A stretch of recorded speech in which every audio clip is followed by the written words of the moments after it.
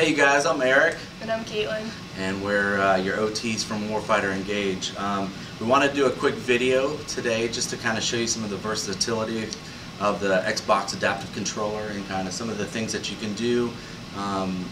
If you heard us speak before, we always like to talk about the potential for video games as they relate to two things. One, how can we make gaming more accessible for people in general? So we're going to show a little bit of that, and then the second thing we always like to look at is how can I actually use video games in a therapeutic kind of setting? Like how would I be able to use it therapeutically for patients? So that'll be another thing that we're going to talk about in this kind of video series. So what you see in front of us right now is, of course, this is the Xbox adaptive controller. Kaitlyn, you want to kind of talk a little bit about this and tell people what it is? Sure. So this is the Xbox adaptive controller. It was just released this past May.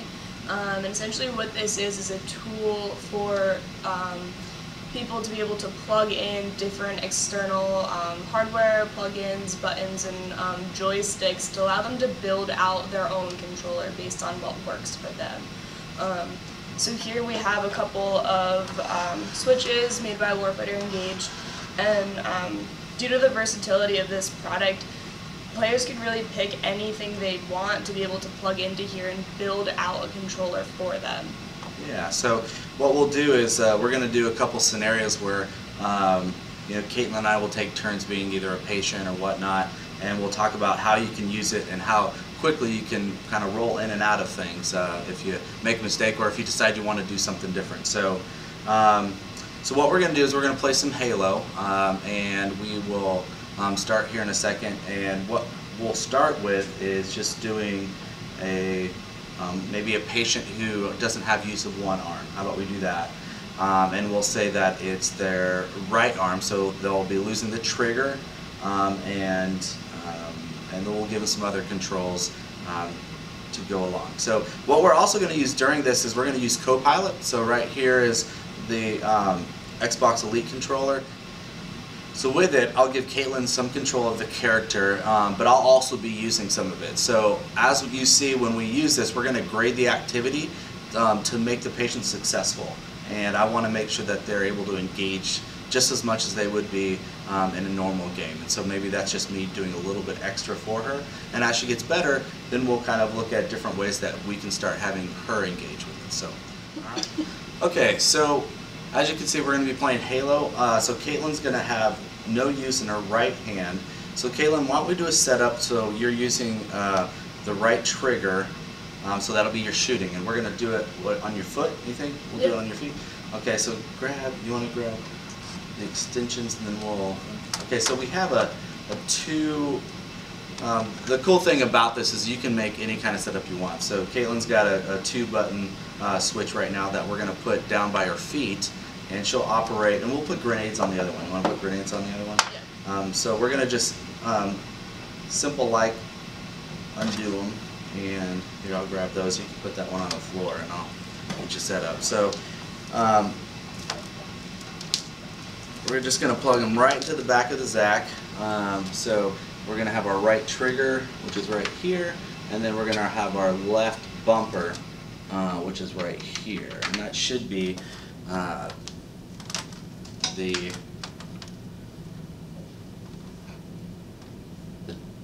firing and the grenade. So that's what we'll use them for.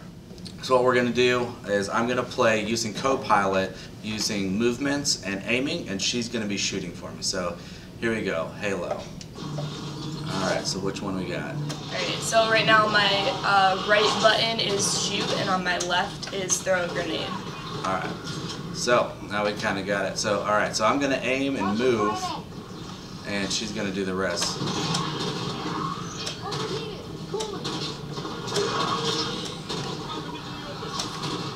Any more grenades? Nope. Any more?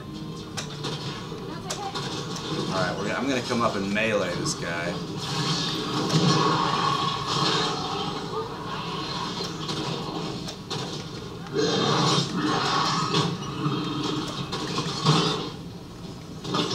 So there's a lot of things going on right now. Both physically, I'm using my feet to shoot, but also cognitively I need to know when is appropriate to shoot and when isn't appropriate to shoot. based on what I'm seeing on the screen.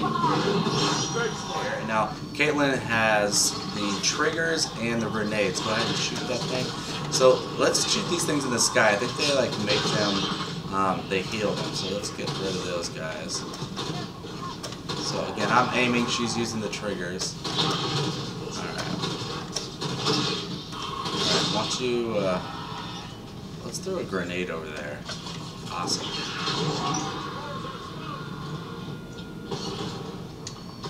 Keep going. There you go. Maybe another one. There's 2 of them there now.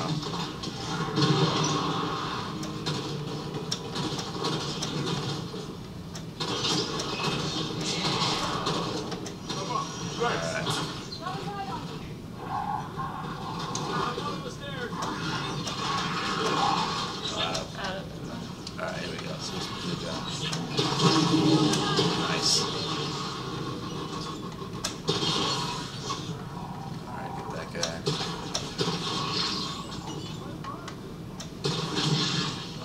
Reinforcements, look sharp. Nice.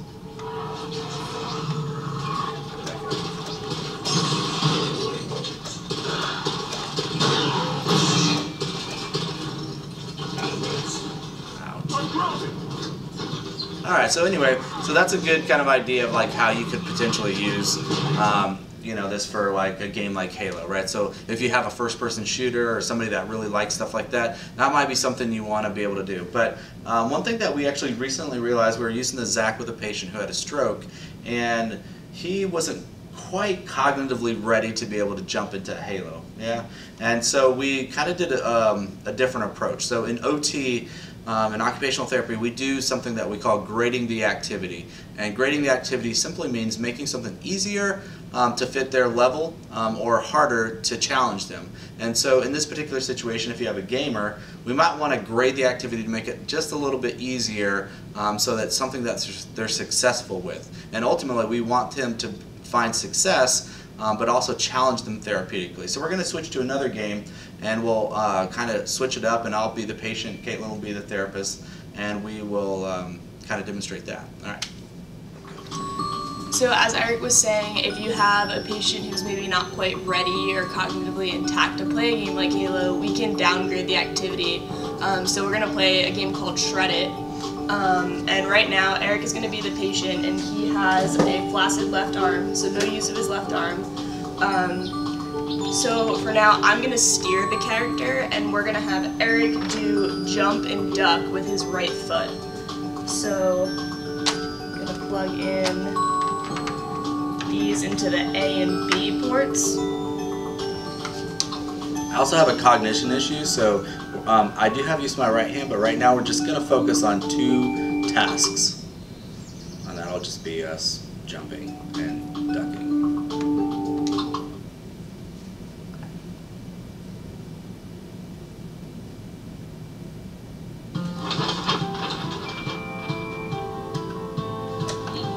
Alright, so I'm trying to figure out my controls. So right now, can you pause it real quick? So my controls are actually swapped, so can you swap that A and B for me real quick? Now you can do this in-game. The cool thing again about the Zach is that I don't have to do anything crazy, I just literally have to change a couple buttons and then we can go from there. Alright, I'm ready. Alright, so I could have played with it that way, but I want to jump with my right and duck with my left. So I'm using my feet to be able to do that. Now Kaitlyn's steering, so obviously I don't have control over that because I would have missed that rock, but hey, you know. Let's try it one more time. I feel like right now she's the patient, maybe. Alright, we're going to do better this time. So I like this game Shred It because it's a simple game, it's simple tasks, it's visually great, it's very beautiful, and I don't have to worry about too many things here. I can literally just focus on a couple things and just find success in that. So if I'm looking at a game for somebody who we just need to get some kind of success, maybe this would be a good option. Alright, and so I'm doing pretty well, and I think that at this point, you know, maybe Kaitlyn starts to see like, hey, he's doing pretty decent. Right. So like Eric said, if he's starting to do really well, I could add another component or another thing for him to control as well. So right now I'm going to add this joystick in here. I'm going to have Erik steer the character as well, in addition to doing the jump and the slide. I know what you're thinking is like, why does your left arm work, Erik? So by the way, this is Dicem. It's just a kind of a sticky material that sometimes people use in kitchens to open jars or whatever. OTs use it all the time just to keep things in place. And so we have this here, so if I'm pushing this joystick, it doesn't just like fall off the side of the table. So, all right, so we're going to do this now. So now I'm going to, again, we're grading the activity. So now I'm going to use the controller and I'm going to jump. So, all right, but can you start for me? Yep. No, you could have just pushed P. That's cool. I'll start from the beginning. All right, so, all right, back and forth, okay. So yeah, this is kind of, I haven't played this one with the stick yet. So one thing to note, and we talk about this a lot, not everybody's going to have the exact same setup. So sometimes you'll find that your setup is going to kind of vary depending on what your specific deficits are. So if this didn't work for me and maybe I needed to push this out somewhere else, I would kind of look for those options.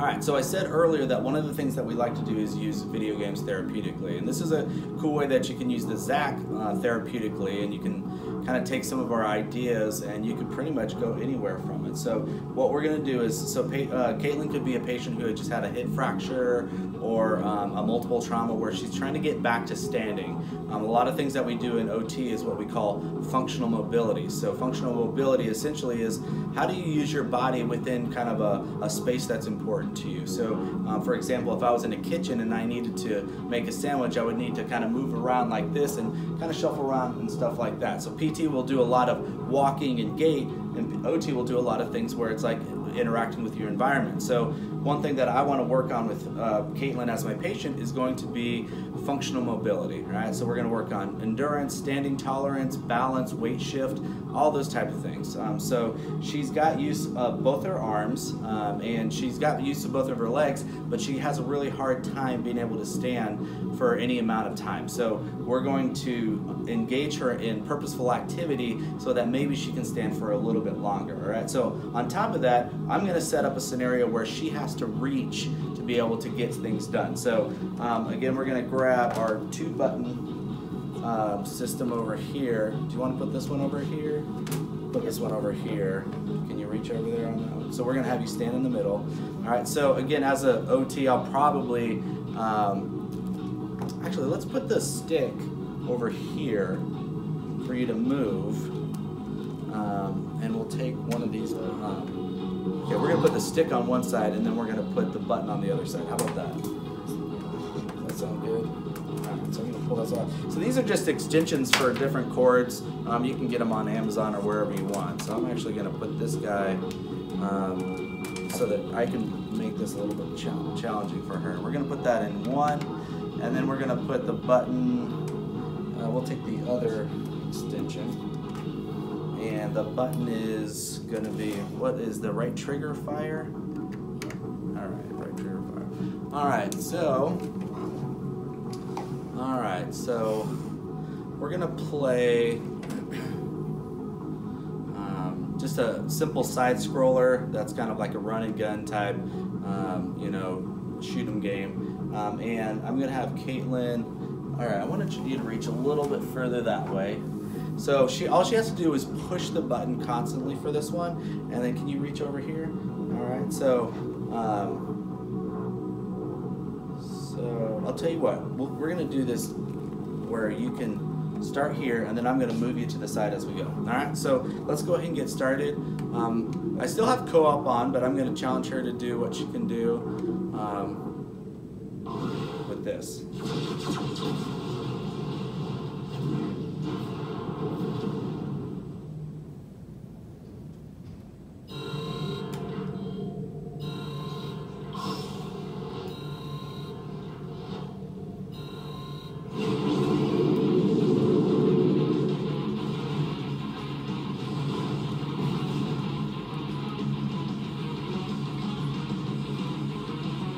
so again, the cool thing here is that she's so immersed in the game that maybe she doesn't think that, or that she doesn't remember that this is actually being therapeutic for her. So again, we like to use purposeful activity to help engage people. Right? So obviously, if I was working with a real patient, I'd probably have a gait belt on. I'd be kind of stabilizing her. I could be kind of back here and kind of making sure that she's moving. So like if I wanted her to kind of go a little bit to the right and a little bit to the left, I would kind of gauge that. All right. So now maybe in the middle of the game, I'm gonna, we're gonna push pause for a second, and then I'm gonna say, hey, you know what? Let's do this. Let's now put some more pressure on your right side. So I'm gonna bring this guy out here, and I want you to kind of lean a little bit more to your right now. Okay? All right. And you ready? Mm-hmm. And here we go. All right, so now it's going to be a little more challenging. And again, I'm going to have her kind of figure different things out.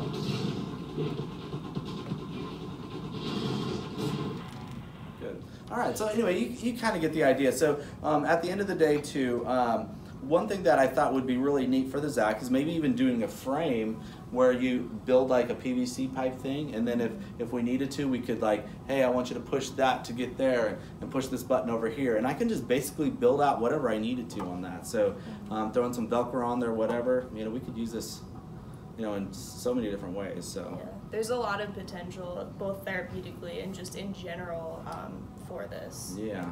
Yeah, so again, the versatility is a big part of this. Being able to just stop what you're doing, push pause real quick, change a switch out, and then do it a different way. There's all kinds of different options. All right, so guys, thank you so much for tuning in. We really appreciate your time. And Kaitlyn, anything you want to say in the last words?